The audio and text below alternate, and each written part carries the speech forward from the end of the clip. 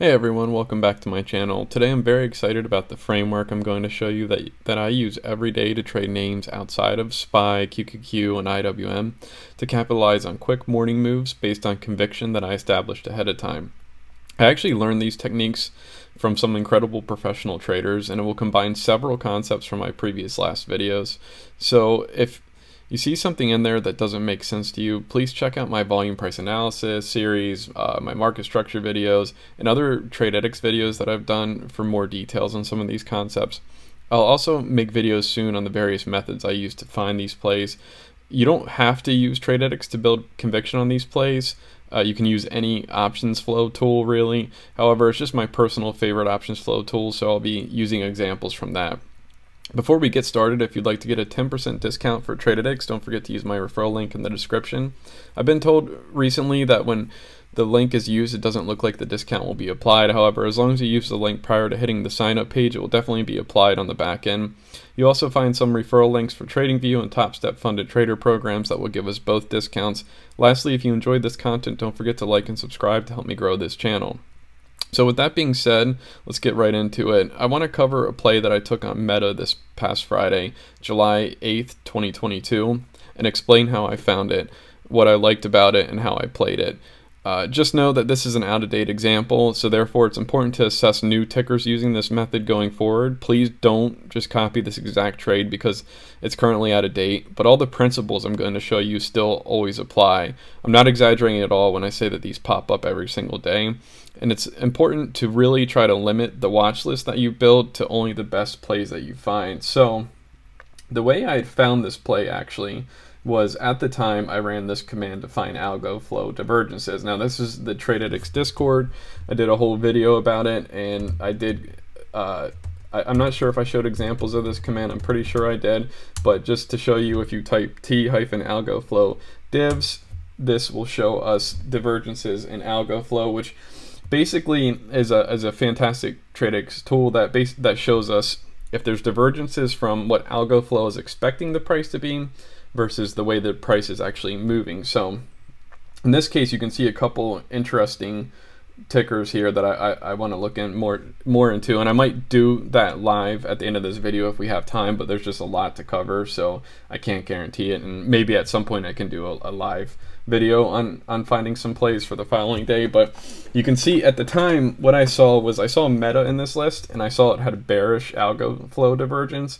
Like for instance, you can see Coin is in this list looking bullish, Pens, so there's some interesting names, and that's something if you're watching this video the day I release it, which is July 8th, 2022, then you might actually even want to consider investigating some of these names. So once I pull that up, once I found Meta, the very first thing that I do, and you can also do this in the Discord, but I need to assess to see if this is actually a valid play. So in order to do that, I went to the options ticker dashboard and I searched Meta, and I could see that the overall flow was bearish and the amount of net premiums and the algo flow sentiment, and actually this is sort of looking similar to the way it did then, which is nice.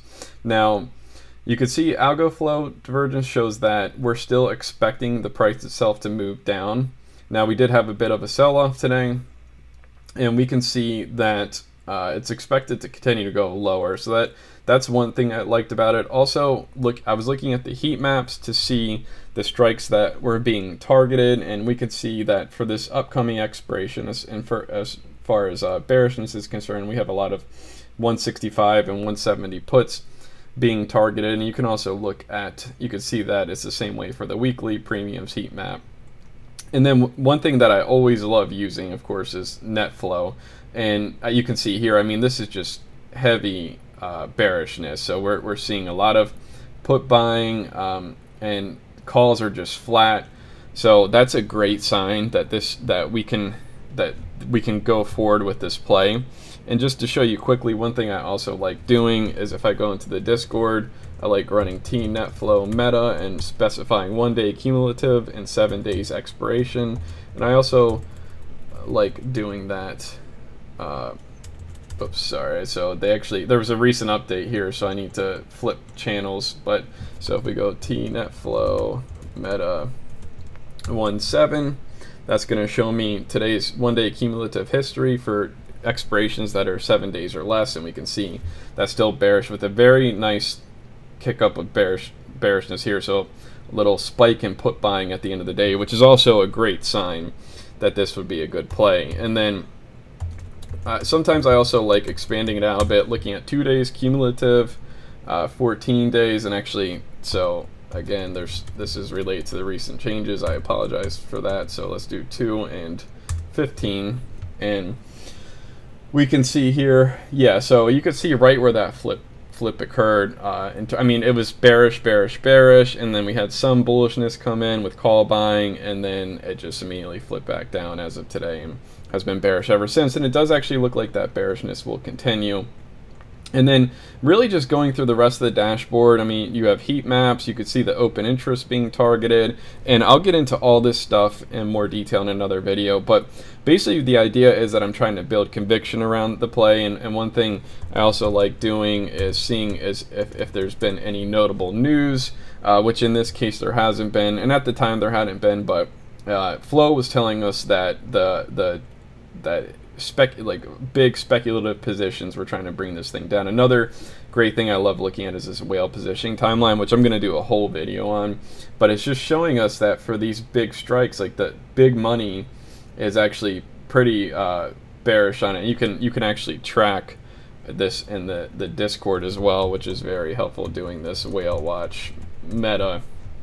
And what I like about the Discord is it allows me to quickly build conviction, so we could see, and this, we sort of saw this when we were looking at the heat maps, but 160, 162.5, 165, all these have become very bearish. And this is the whale watch, so this is the biggest money, how there's the speculation being done on this name. So it really looks bearish focused. So now that I have the conviction, the next thing I need to do to line up this play to make sure that this is good is to look at the chart.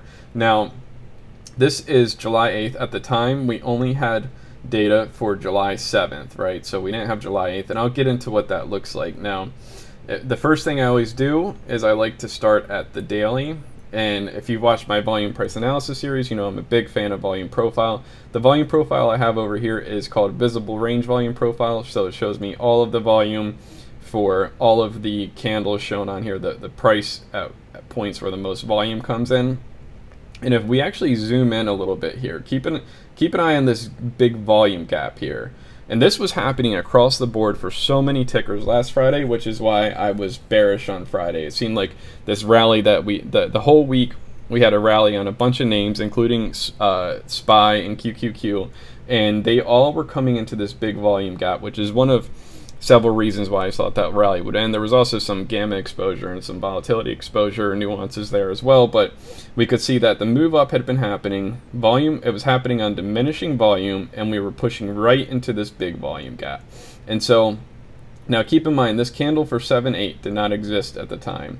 And so all I had, because I should mention I always do these plays at the end of the day after market close. I look at basically the flow for the day and what came in at the end of the day, and you can use live flow and other things for it, which I'll definitely have to dedicate videos to. But we can see it was pushing up on diminishing volume right into this volume gap, and so right away that's where I marked I wanted to mark this on my chart, because what I want to figure out is what the best entry point is going to be. And I need to mention too that since I'm doing this the night after market close, we still have to account for pre-market data the following day. So what I do at market close has to be updated the following day. So when you build your watch list, and let's say you find 2 or 3 really great plays that you have a lot of conviction around with how they're going to go directionally for the following day, then you need to make sure that the following morning you check to ensure that your levels, which we're setting here, which are going to be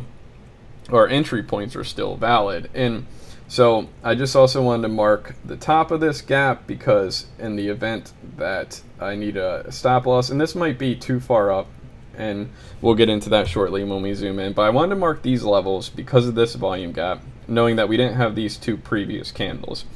And then I also like dropping down to the 30-minute and zooming back to make sure that these still look good. And keep in mind, we didn't have data for 7-8 and 7-11, so I was just working off of this, and this just sort of validates what we were seeing on the daily chart. We see a big volume gap, because of the bearish sentiment that net flow was showing me going in, I did not expect this gap to fill, and that is key for lining up this play. So I marked these two levels, and then the last thing I need to do is mark what my first profit target would be. Now, the way I do that, once again, is by using volume profile and price action to see where that makes the most sense. And I'm actually going to turn on the periodic volume profile, which is set to 1 day, and then we can actually zoom in a bit more. So now keep in mind, and let me actually say replay here, keep in mind up until this point,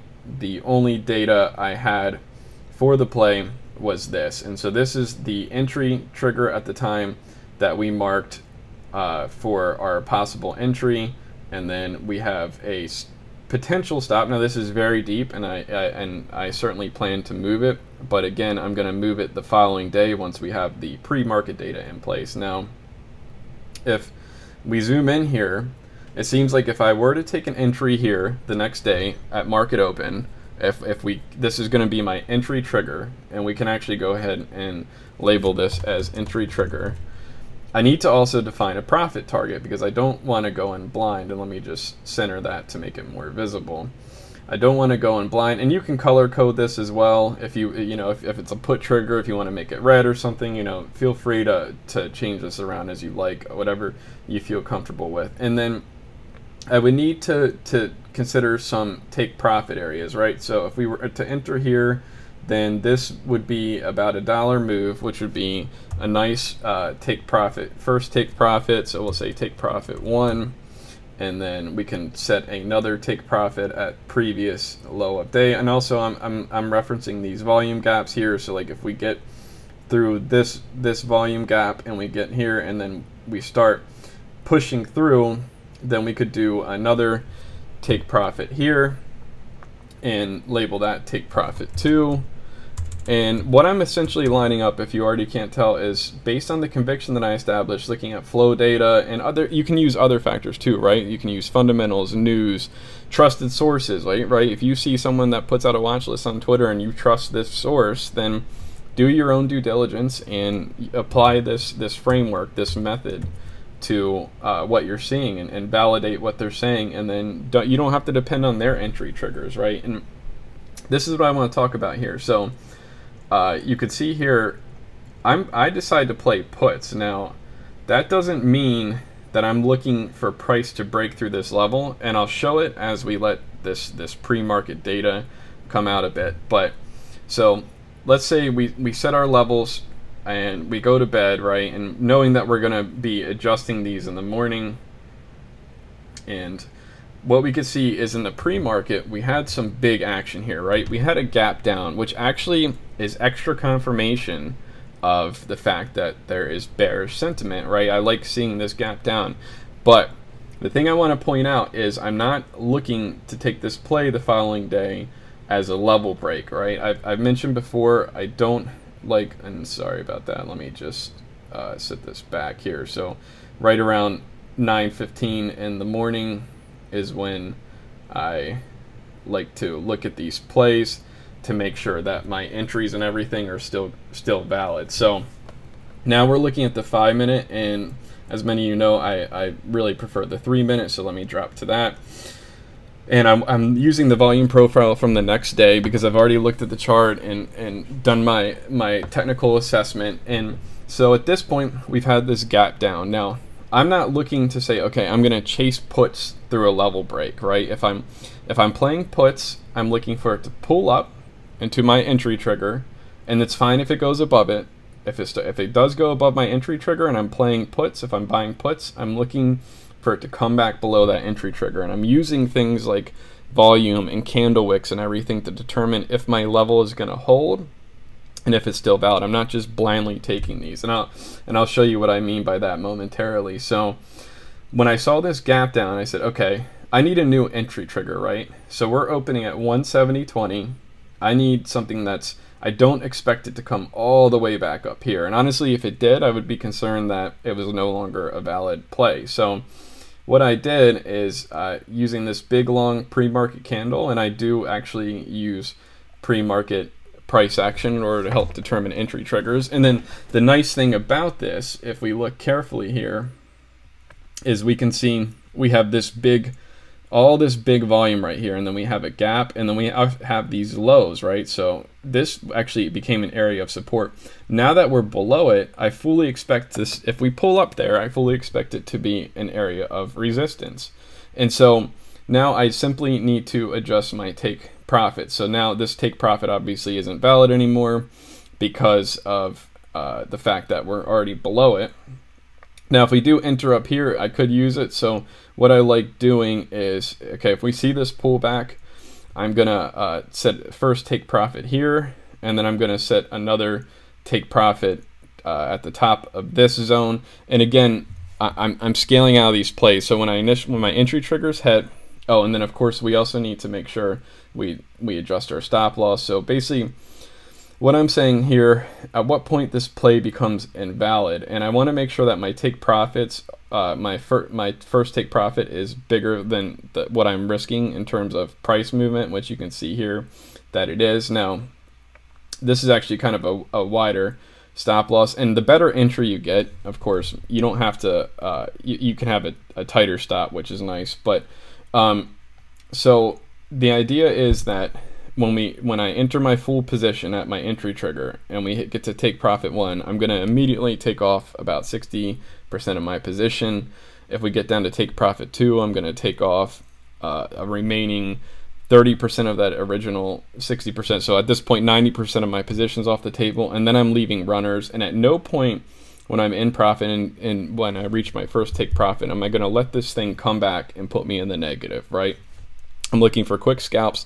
I'm looking for the addition of Vega being on my side. There have been actually times in the past on a Roblox play, for instance, where it actually did go against me. I misread the candles, took the entry. It actually went against me, but because of the volatility spike, I still made money, and I was actually able to get out quick with small profits, which is amazing when you see Vega outweigh Delta and Gamma that way.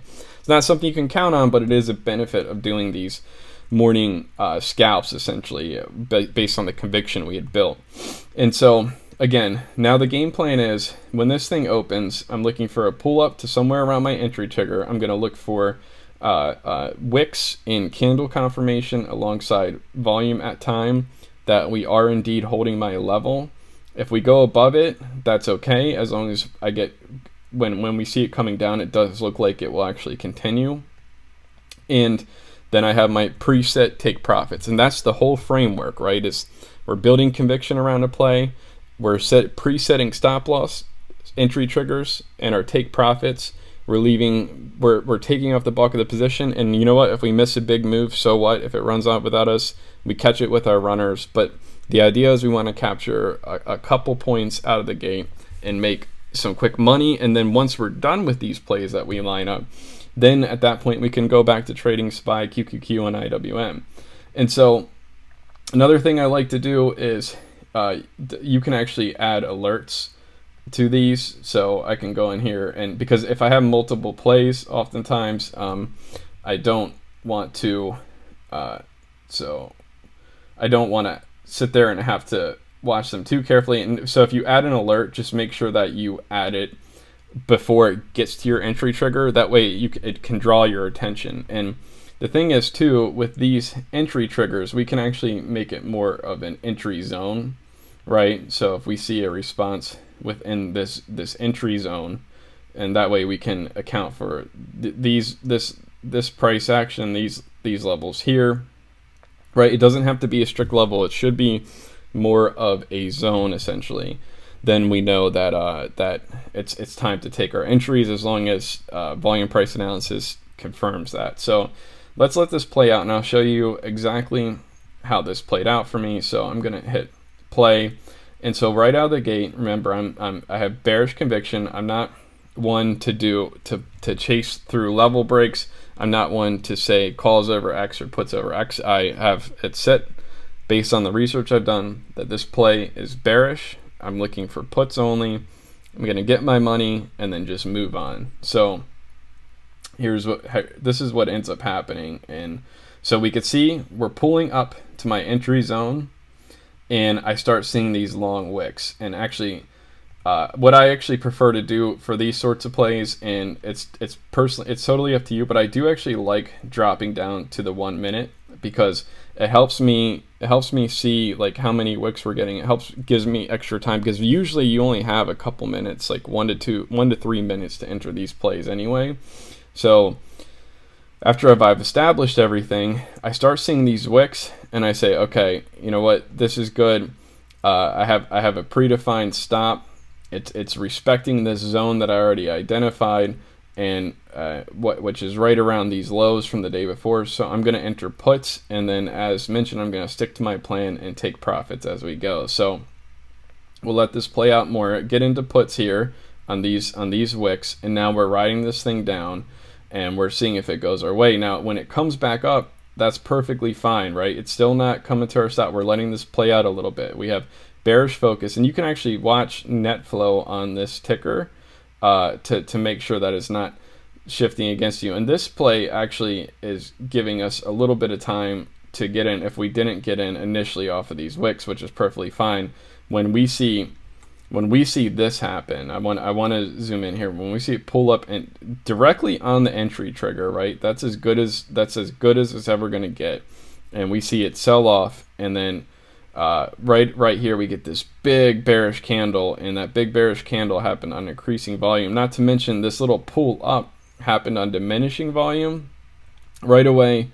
This would have been the most optimal entry that we could have, and at this point we have to be in puts. And then on top of that, it already hit our take profit 1, so we can start taking off some of that position. We can start scaling out, and these things happen fast. And essentially from this entry trigger 171.24 down to 169.75, we've had about 1.5 points. So and that's what I should mention, is that when playing these contracts, I like doing close to the money or at the money, or excuse me, in the money or at the money. I like ensuring that my deltas are 0.3 to 0.5, and that my gamma is anywhere from 0.05 to 0.1. And the reason being is because I'm going to get the biggest bang for my buck. So this move right here, every contract that I had was over anywhere. It was basically $75 in profit, roughly. So anywhere from $50 to $75 in profit, just based off of the delta and gamma, and that's not even including the volatility spike from the Vega from this big impulsive move that we're getting here. So these contracts go out quick. So this might seem, and that's what we're doing here, is we're scalping based on the conviction. We're trying to get in, get our bag of money, and get out. So this was such an optimal place for the entry trigger, which you could see again using prior day levels, and then assessing things on the daily plus the net flow. Now we want to just see if it gets to our take profit too. And one thing I should mention is once it gets past your first take profit, it's a good idea to slide your stop losses, meaning that at some point, especially if we're on the 1 minute, if we close above this, then we'll just get out of our positions. But as you can see, it keeps going. And so now we have the rest of our position just dropping, and this is exactly what we want to see. So we exit into strength, we exit into the momentum, and we do our second take profit. So at this point now we have our stop slid down to here, so no matter what, we're going to make money. We take off another good chunk of our position to just secure that bag even further, and we see if there's a reason to get out. And then what we start noticing is that we sort of reach a bottom here, and it looks like it's actually going to go down, right? So the runners can stay on to try to capitalize on more in this position. So, and that's exactly what we do, is we leave the runners on, but then all of a sudden we start coming back. And at this point, you can still leave your runners on. I'm not one to do so. It does look like it's going to continue rejecting, and so I did want to give it a little bit of time to play out, right? But at the same time, I also don't ever want to get to a point where and you have to remember too, as time goes on, volatility is going to settle down. And so right there, if you did have your runners on at this point, this would have been a reason. This candle would have been a reason to close everything. It's a high volume, incredibly bullish candle, and we're pushing up even further. And so at this point, all runners are out, and the beauty is we just captured a very nice move, right? So with the optimal entry being at 171.25, and then our exit being around 168.75, let's say. I mean, so we basically capture $2.50 roughly, and that's a nice move, especially for so early in the day, right? It's not even past 10:15 at this point, and we've already made a significant amount of money on this contract, all with pre-planned entries and exits. And this was a real play for me. And the thing is, these happen all the time. And this is what I want to point out, is that even though I got out of the position and that was the move, and actually if we let, I'm just going to speed this up, because if we let this thing, actually I'll just kill the replay here. So if we actually look what happened that day on Meta, so let's go back to 7-8. I want to show you that we took out all our profits here, and then Meta proceeded to give back everything.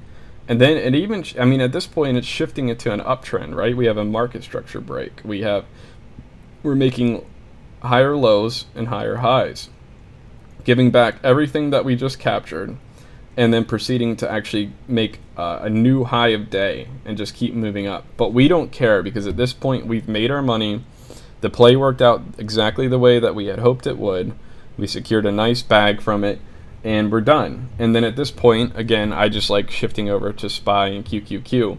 And if you have a watch list of basically 1 to 3 of these other plays, and you're capturing moves like this every single morning, it is astonishing how quickly it grows your account. And it's a very potent method. And like I said, we're not chasing level breaks. We're looking, if we're buying puts, we're looking for a pullback to the upside with a rejection. And let me just close this periodic volume profile so it's not in the way. Sorry, could you say that again? Oh, and that's sorry, that's Siri talking to me here. So we look for this pull up, and then we reject. And I don't ever want to just be chasing through levels, because that's actually going to cause us to miss money. We're not going to capture the bulk of the move. We always want to see a pullback and then a drop. And if we're buying calls, it's the other way. We want to see, if we were looking for upside, I'd be looking for price to pull down and then run from there.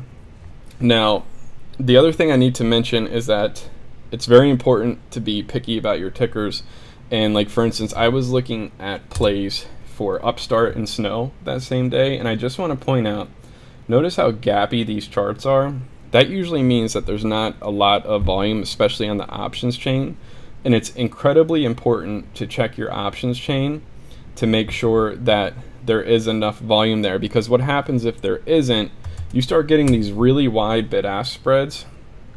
And even if the play could work out just fine, by the time you enter it, you're already going to be down money. Now, so it's what I should also say is, what I prefer to do is go in and make sure that the options contract that I'm picking also has a tight bid-ask spread. And because of that, I like to stick to large caps and mega cap stocks, because it just keeps that bid-ask spread super tight.